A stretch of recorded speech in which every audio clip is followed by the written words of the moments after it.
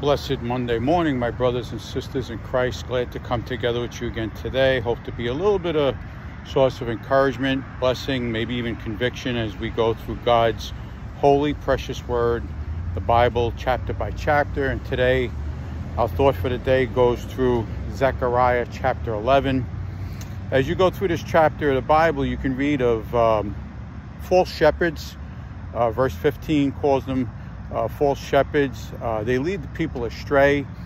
And today I wanted to talk about leadership or shepherds. And first and foremost, our shepherd is the good shepherd, our Lord and Savior Jesus Christ, the living word of God, as we read in John chapter 10 verse 11.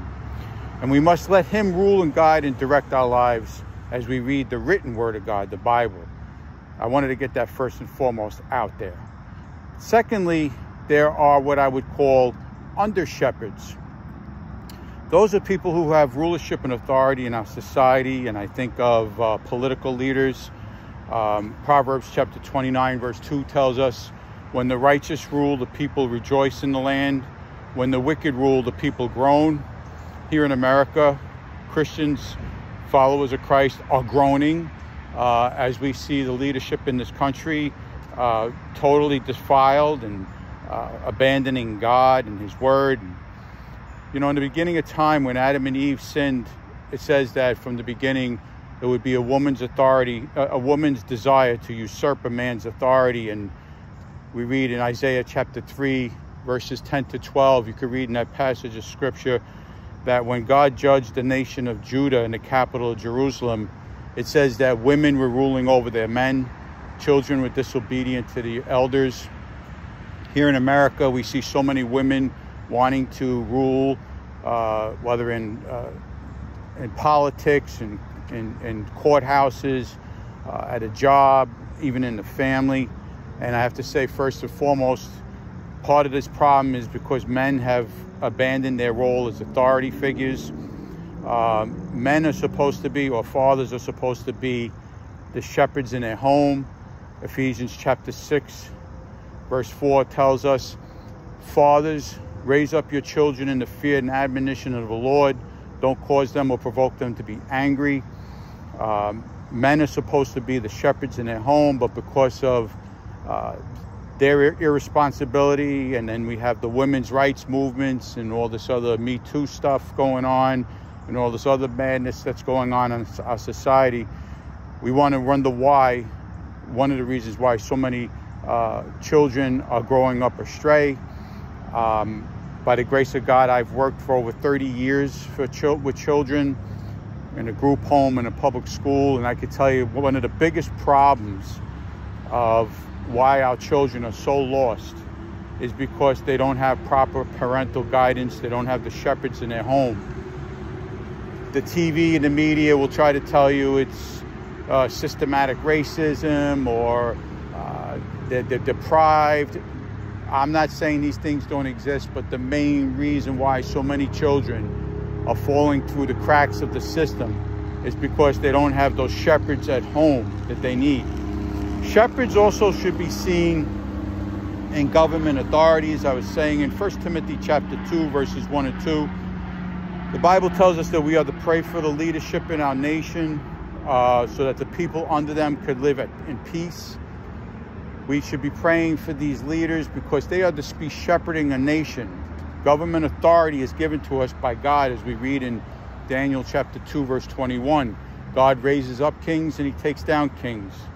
And if the people are righteous, looking back to scripture, God raises up oftentimes righteous leaders. But when the people rebel against God, God will give them leaders that they want, like in 1 Samuel chapter 8.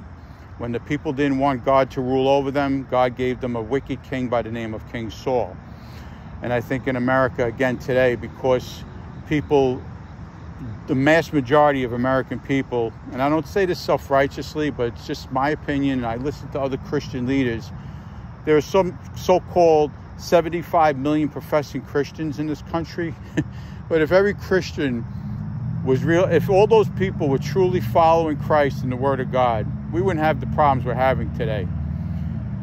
First Peter chapter 4 verse 17 says, judgment begins with the house of God. My friends, the problem is ultimately, first and foremost, with the people of God, the church. And shepherds or pastors or elders or deacons or maybe even older people in the church who should know more, because Jesus Christ, our Lord and Savior, did say in Luke chapter 12, verses 47 and 48, to him much is given, much is required. The biggest responsibility is with the church. Acts chapter 20, verse 28 tells us that the leadership in the church should be shepherding the flock. 1 Peter chapter 5, you can read verses 1 to 4. Again, they should be feeding the flock of Christ. Not the garbage that oftentimes you hear on TV, social justice, name it and claim it, prosperity, gospel, feel-good messages. Yeah, these things are a part of what the scriptures teach us. But again, the central focal point should be, as 1 Corinthians chapter 15, verses 1 to 4 teaches us, is that it is the gospel of Jesus Christ. Preachers, pastors should be faithful to the word of God. The living word of God, as I said, Christ himself, the written word of God, the Bible. My friends, today, I hope today's devotional video will remind us that we all have a responsibility as under shepherds to whatever capacity God has us. And we need to come to the Lord as little children. Christ spoke of this in Matthew chapter 18, verse 3, that we are to come to Christ, come to himself, turning from our sins and coming to him as little children. Now, that doesn't mean that little children are innocent. Psalm 51, verse 5, Psalm 58, verse 3. Please look at those passages of scripture, because we often think of little babies as angels, and I've had 2 daughters, and to me, yes, in my eyes, they were little angels. But when you read the Bible and those passages of scripture in Psalms, it speaks of basically how the wicked go astray from the womb. We're conceived in sin.